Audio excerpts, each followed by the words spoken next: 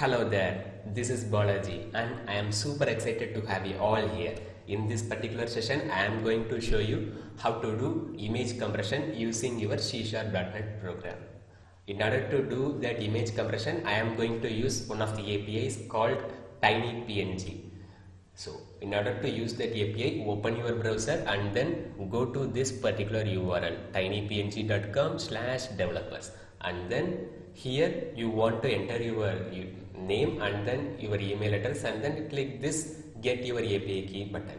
So once you click this API key button, you will get an email from this TinyPNG team in order to log in into your dashboard. So the email will be like this, and then you want to click this particular button to go to your dashboard. Okay, so I actually went to my dashboard and then click this add an API key button.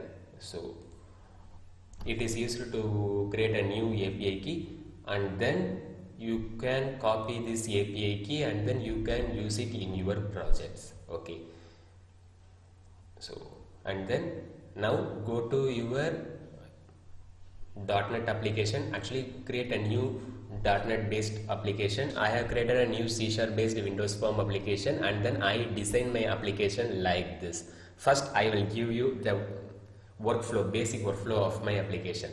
Now I will check my application. I just created a wrapper for my application to work. So here is the browse button. I want to browse for an image.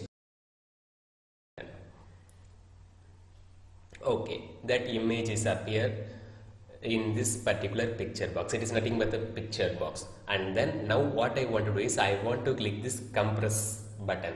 I will click this compress button. Now nothing is happening, but here what I want to do is I want to get the compressed version of this particular image. Okay, and then I want to display that image in this picture box, and then I also want to display the size of the image, the compressed image, in this particular label. And then I want to save the compressed image by clicking this save button. Okay, so this is the basic workflow of my application.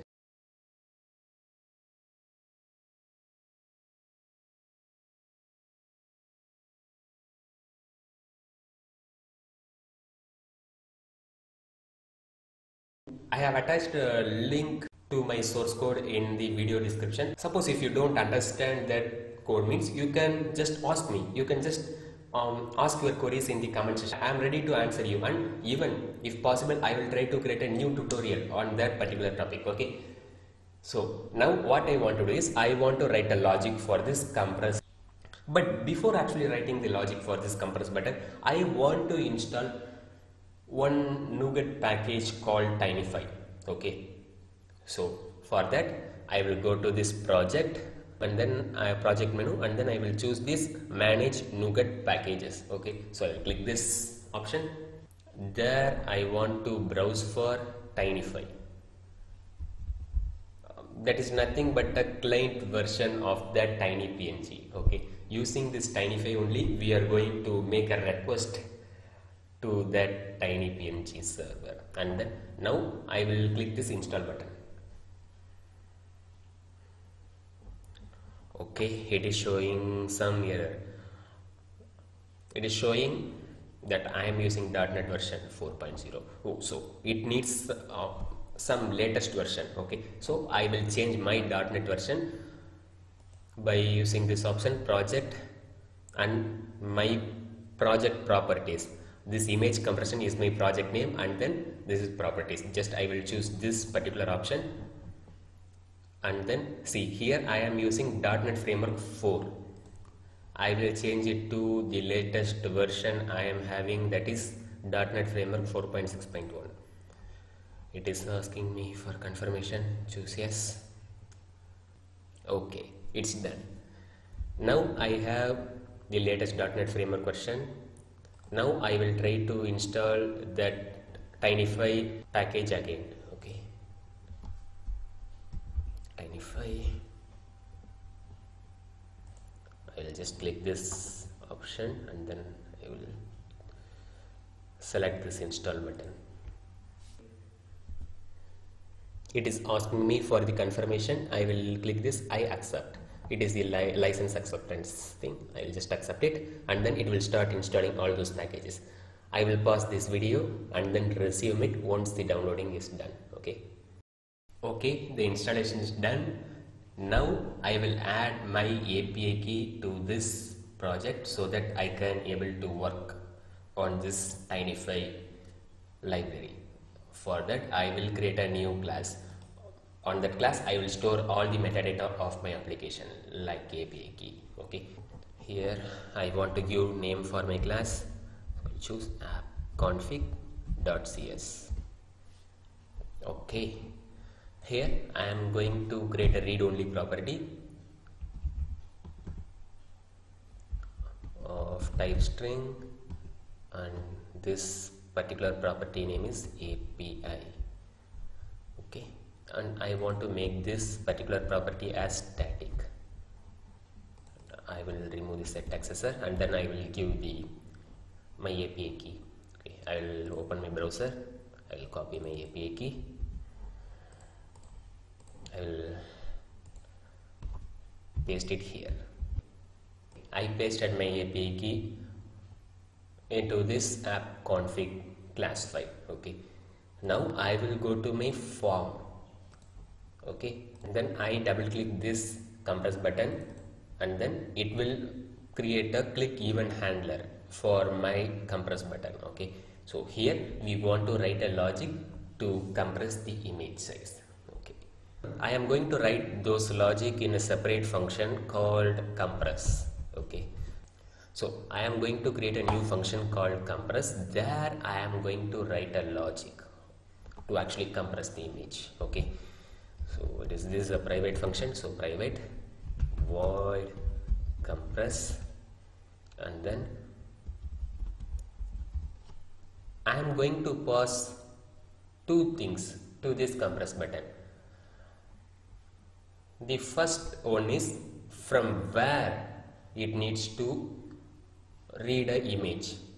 Actually, what is the source of that image? That is pic source. That is the source of that image. Pic source is the source.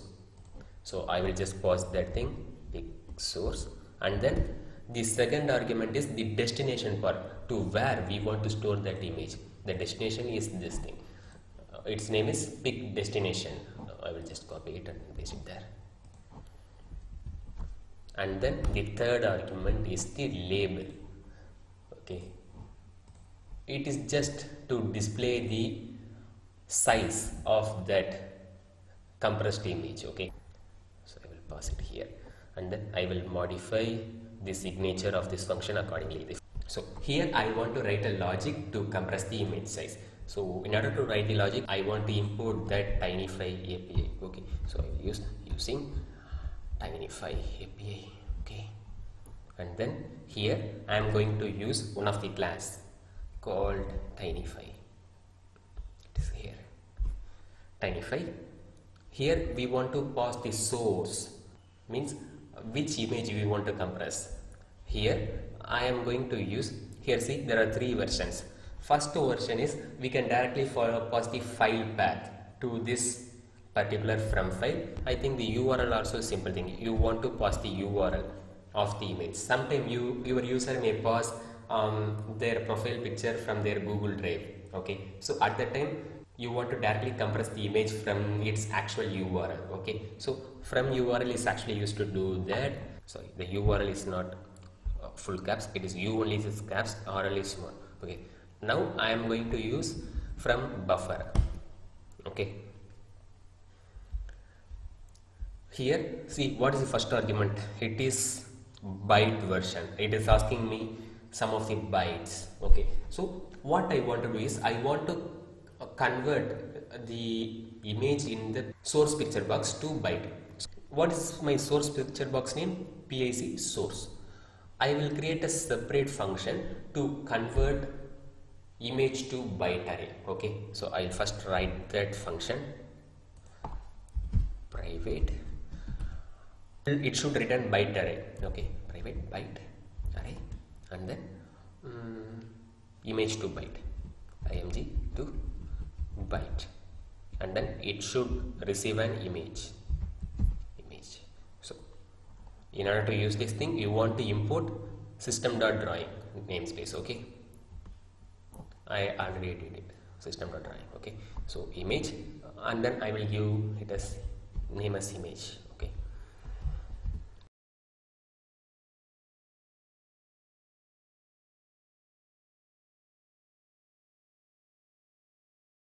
image converter is used to convert image type to any other type that we want.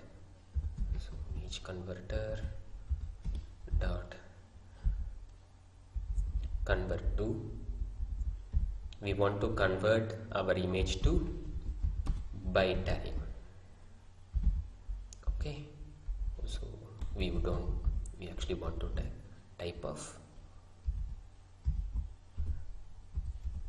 byte array. Okay, so what it will do is it will convert our image to byte array, and then it will box the result into the object, and then it will return object to us. We want to unbox that object back to that byte array. Okay, so here I want to convert the return type to, here we are not actually converting, we are just unboxing. Okay, so we are unboxing the object type to byte array, and then I am going to return this result. Okay, that's all. And then here I am going to call the function. Okay,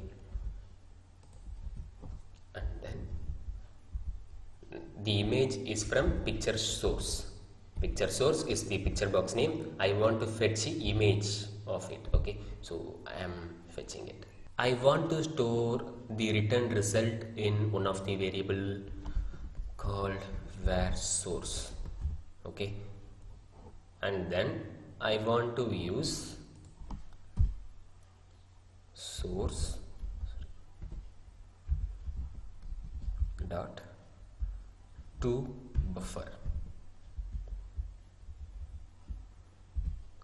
What it will do is it will compress our image, and then it will return the compressed version in the form of byte array. Okay, we want to decode that byte array back to image format. So I will just collect the result in result. Okay,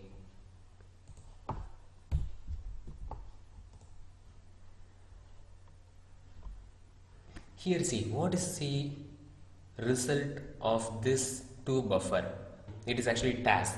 It is a task object that contains byte array. Okay, so in order to get that particular byte array, what we want to do is we want to just make this function as async, and then we want to write a keyword called await. So what this thing will do is, when the function reaches this line, this particular line, it will take some time to actually compress the image and then to return the result.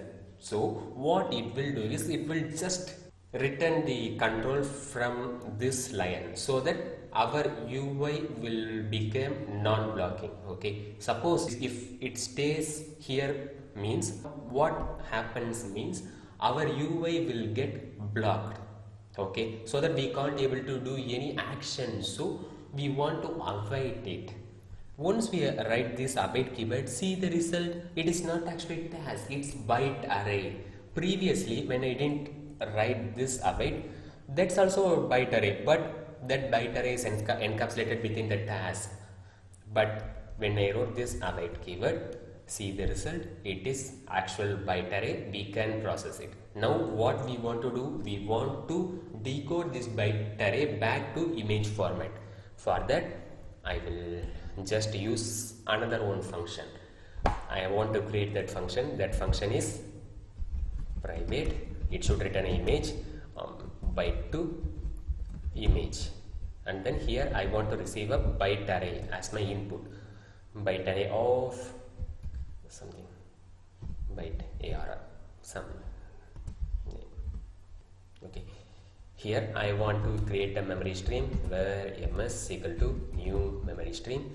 in order to use memory stream, you want to import system.io namespace. Don't forget it. Okay. And then to this memory stream, I want to pass the byte array. And then finally, I want to return image dot from stream ms. It will just decode the byte array back to the image, and then I am returning that image. Okay. Now here in my compress function, what I want to do is I want to just write pick destination dot image is equal to, I want to call this function here, and then I want to pass result. That's all. Now I will run this application. Control F5. Okay. Browse. I will just browse it, and then I will click this compress button. Okay, it's showing error. Okay, I forgot to set the tinify.key property, so I'll just quit it, and then I'll open my constructor, and then I'll just set tinify.key is equal to, I have my key in this app config class, so I want to use app config dot API. Okay, that's all. I'll run it once again. I'll browse image, compress it. Okay, see, since we write that await keyword, it is actually making me to do whatever I want. If I didn't write that await keyword, means it will make my UI to freeze. Since I wrote that await keyword, my UI is non-blocking. Okay, finally it returns that compressed version. It really took long time to actually return that thing. Suppose if we didn't write that await keyword and make this compress function as asynchronous, means it will really freeze the UI. So I will just demonstrate you that thing. I will just close this thing, and I also forget to compute the compressed image size. I will also do that thing here. So for that I have written a separate function, this compute size. So I will just call it compute size. I want to pass the picture box name picture dest, and then the second argument is the label to which we want to display that size. Okay, that's all. I will also move this to function into this particular region. Okay, these are all user defined function, that helper methods. Okay, it will make our code to look neat. Now I run this application once again. Control F5, browse for an image dog, compress it. See its size, it's 4.39. We will check its optimized size here. Okay, see the compressed image size. It is actually not even a MB. See, it is actually 779 KB. Okay, now I will save this image. I'll save this image as dog mini. Okay, any PNG library, it will compress the image to the maximum end. Okay, so now I want to just demonstrate you what will happen if we didn't put this await keyword. I will just remove this await keyword, and then if I remove this await keyword, means I don't want this async keyword here also. I'll just remove it, and then it's showing error because it needs byte array, but it is a task. Okay, so what I will do is dot result. See, it is actually byte array. It returns the result of the task. Okay, I will run this application once again. Now see what is going to happen.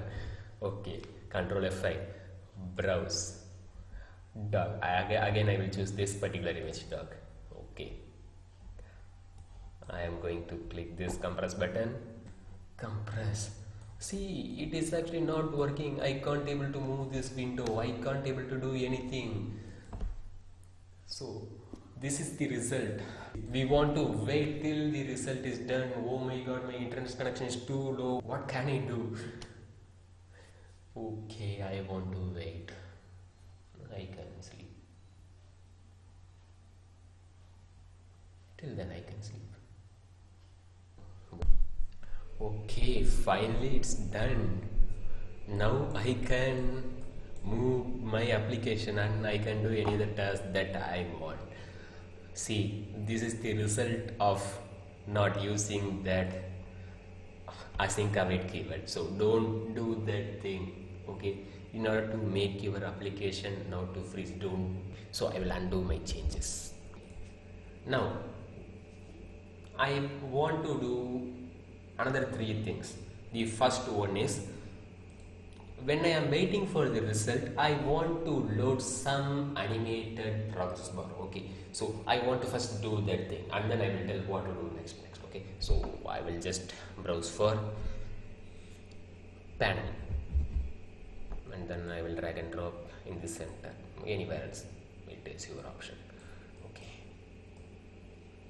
I will drag and drop it here and then I am going to search for a picture box to actually load that particular GIF, animated GIF. Okay, so I will just load it inside it. Now I will open my properties and then I will adjust the anchor property of this picture box and then I will change the name of this picture box to PIC loading. Okay, and then I will also change the container name to PNL loading container.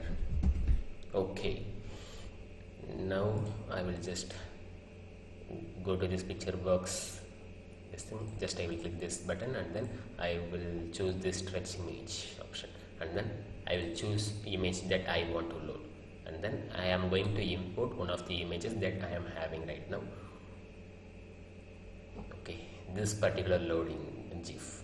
Suppose if you don't have that thing, means just Google for this kind of loading things. Just Google for loading GIF and then you will get lot of images like this. Okay, now I run this application. Let's see what is going to happen. Okay, it's showing that animated GIF, but see, it is actually hiding my compress button and I don't want it to play at all time. I want to just play it once I start my compression. I want to end this animation once the compression part is done. So for that I will just do one thing. I'll just go to my form class and then I am going to write one function. Here I will just expand my helper methods and then here I am going to write my function private void create backdrop.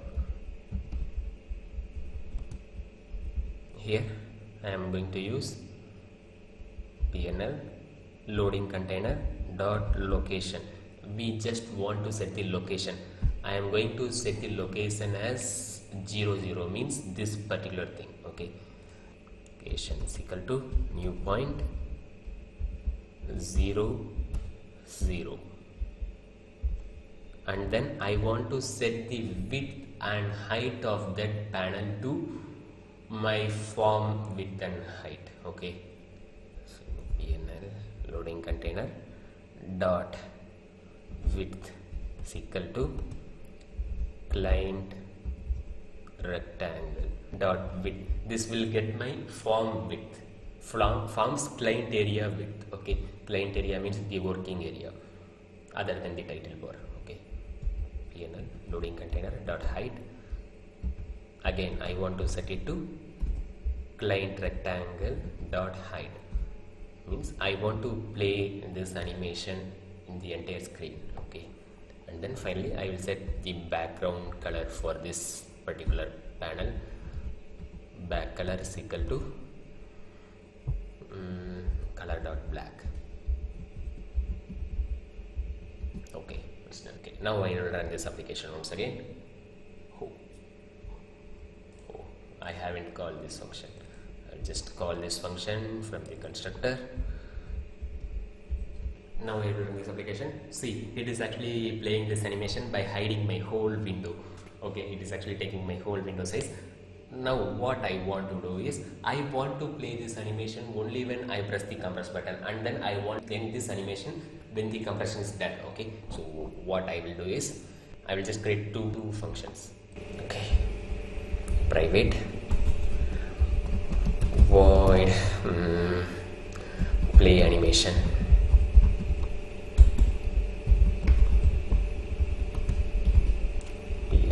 Loading container dot visible is equal to true, and then I again want to write another one function to stop the animation.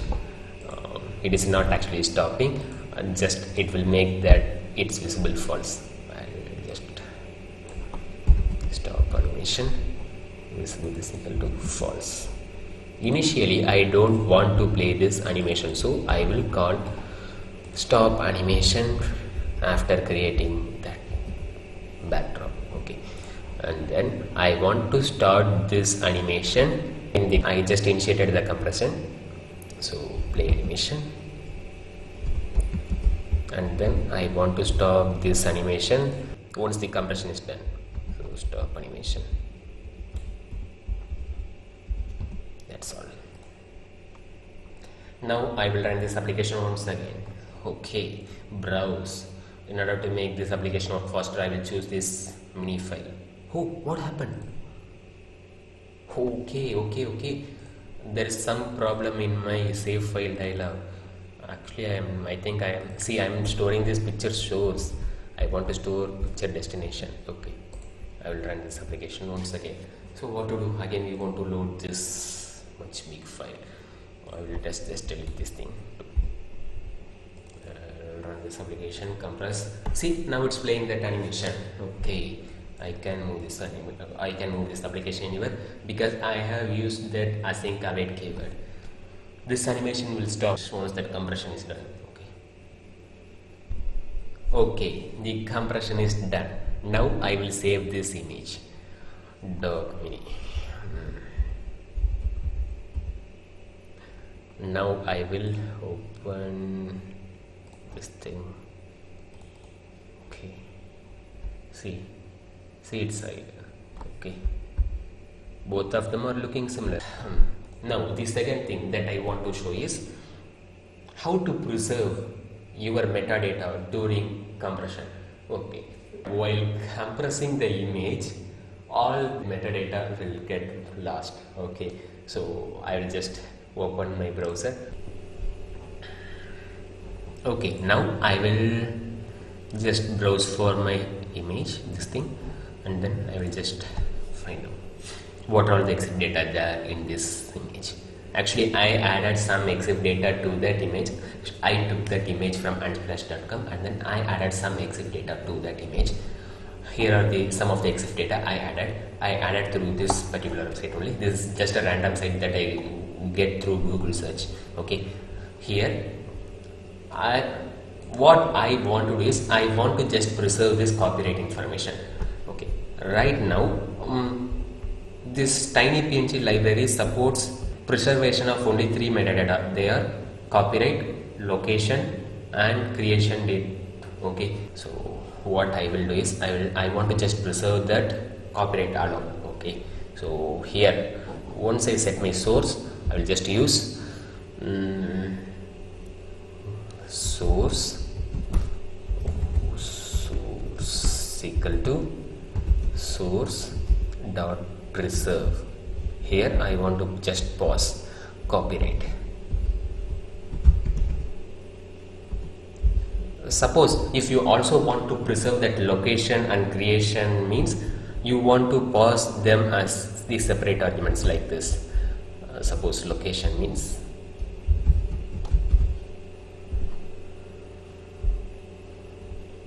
and creation means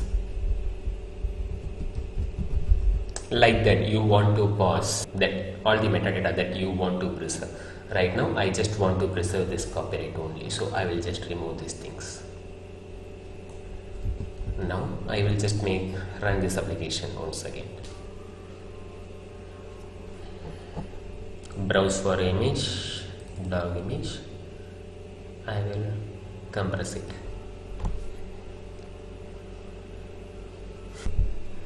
Okay, the compression is done. I will just save it.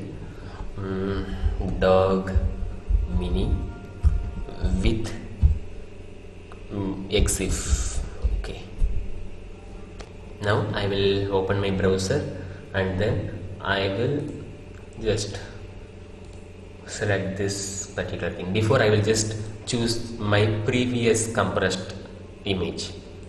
Okay, I'll just see it metadata, and then I will also open another one tab to view the metadata of my recent optimized image, that is this. Okay, see, this is my previous metadata.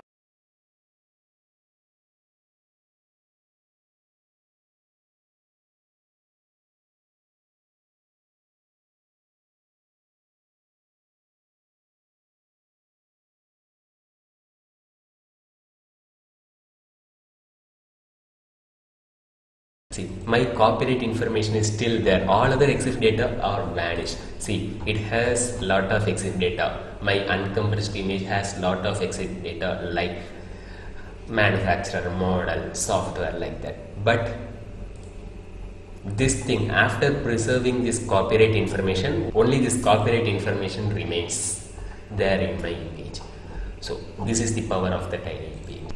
Okay, the third thing that I want to say to you is you can even do resizing of image through this tiny PNG API. So for that, what you want to do is, after preserving the metadata, I am going to write another one thing like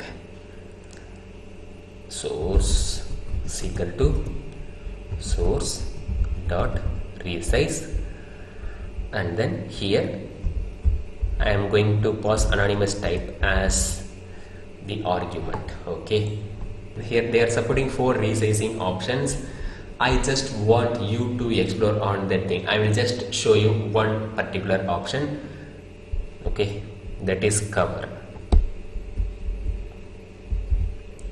Method is equal to cover, and then I will pass the width and height. Oh, sorry, this is not a JSON data. I am writing it in a JSON notation, and then I want to pass width and height. It's equal to just give 100. Height is equal to 50. Okay.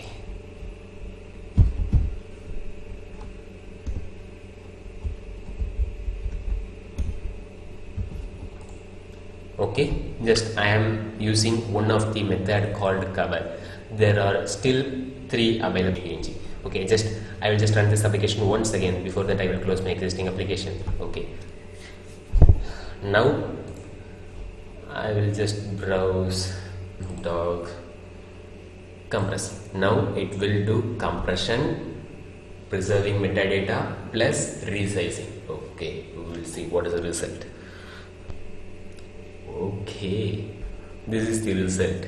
It actually crops. You can see it actually crops. Okay, I'll just save the result. I will just give a name as Sydney. Okay, I'll just open it. See? Okay, what is the size? 100 into 50. This is actually dimension that we gave, and then it actually crops the image. Okay, it reduces the size and it crops. Okay, I just want to explore on this resizing thing. And finally, one more thing I forgot to say. That is, you have API key from TinyPNG, but right now we are using the free service. Okay, every free service have. Wait, I will show you. Just here, see, these are my API keys that I have created. I will just refresh this thing. This is my existing API key, and this is my new API key I just created for this particular tutorial. I will just refresh it. Okay.